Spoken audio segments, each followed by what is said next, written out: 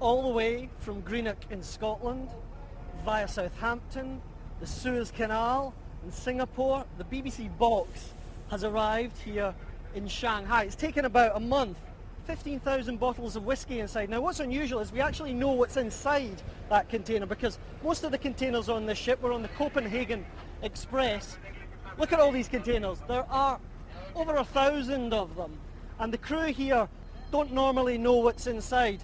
The captain was telling me earlier he only gets one piece of advice: just don't break what's in there, and hopefully they've managed to deliver that very well and in one piece to us. Now over there's the East China Sea.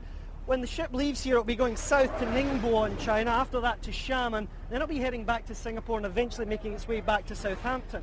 But what about our BBC box? Well, you can see it's just been loaded onto a truck down there.